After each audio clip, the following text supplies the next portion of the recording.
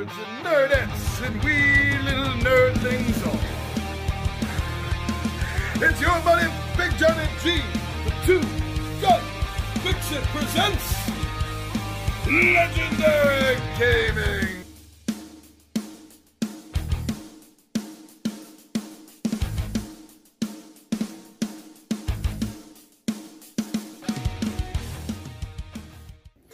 Welcome back to another Tabletop Takeout, everyone. Thank you so much for deciding to spend a little bit of your time right here at Two Gun Pixie with me.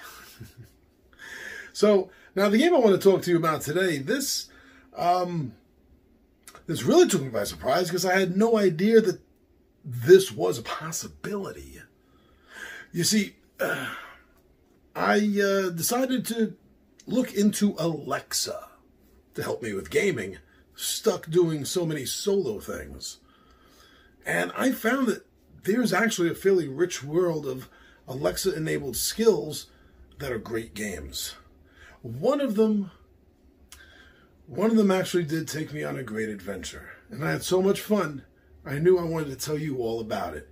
And why I think you may like the Alexa skill, the game, Dungeon Adventure. Let's go down the table and we'll talk about it.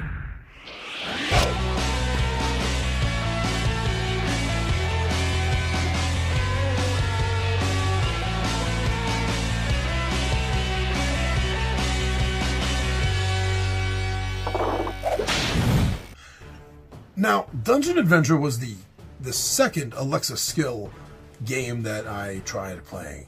It was the first RPG game that I encountered with Alexa.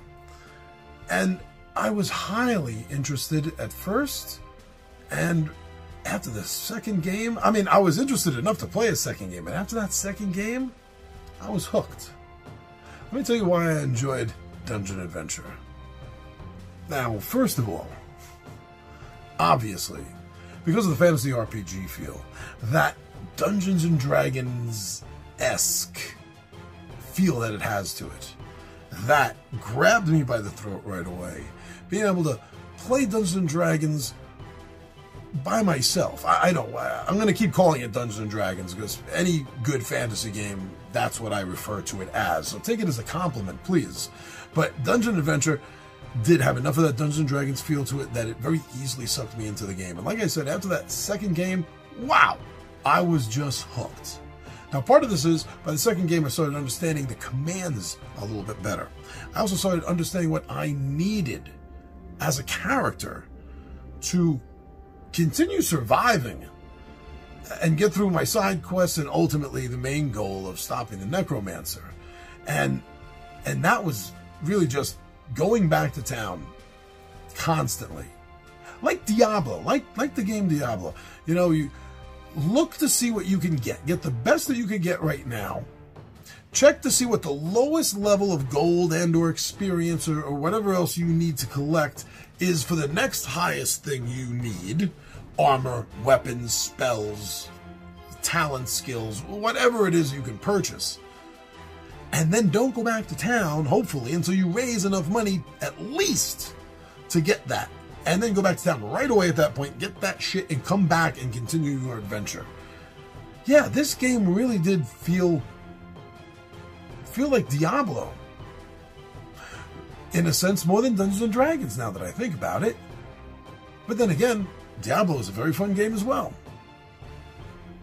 Being able to give little personalizations, right, to me, such as naming my character.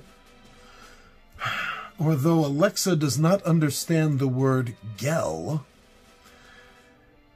and kept insisting on calling me something else. Girl was the longest lasting name it insisted that I was saying. But that ended up at least being fun for the camera, so all's good. But yes, you learn to talk to Alexa, you not just with the commands, but what she can understand as well. I also thought it was a nice touch that when I did cast the summon monster and that wolf came, which became my companion, that I was even able to tell Alexa what to call it. So it wasn't always referring to it as wolf or companion or whatever the hell it was referring to it as. That was a nice little touch that the player, me in this case, was able to do that. I also really enjoyed the well-balanced mix between classic XP leveling up style of gaming, along with the skill advancement style. That was a very good system. Being able to do that, going up, getting your base bonuses for leveling up to begin with, right? But then on top of that, being able to choose skills that you're gonna sort of specialize in, that you want to increase and make better. So that was a really, really fun mix and a great way to further personalize the character. Now, although I didn't die for quite a while in the game, it's not that I didn't have that sensation, that fear, that dread of possibility. It definitely didn't leave me with a taste that I could very well die here in the dungeon. Especially the further in you get. When you start running out of your potions of healing and potions of strength, intelligence, dexterity, your spells. When that all starts running out and you realize you got to get back to town and you are knee deep in the second level or further into the dungeon and you don't have a portal yet? Trust me, I may not have died for a long time in that game, but I definitely felt the Grim Reaper breathing on the back of the character's neck several times. And that's exciting for a game. One thing I would like to point out to anyone that's going to be playing this game or a similar game like this is one very simple tip. Map. Map, map, map, map, map.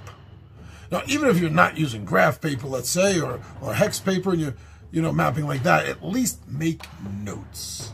I found that highly valuable playing the game, is just making notes of the directions that I go in the order that I go in that direction. And if it's a dead end, make a note. If it says that there is, if I'd already been there and I killed a skeleton, and it says there's a dead skeleton,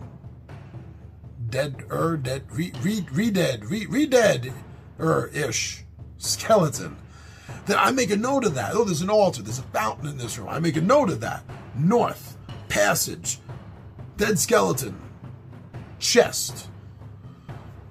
Because when you're backtracking, you're going to get lost if you don't do something like that. So map. Find a way to map or note which way you're going.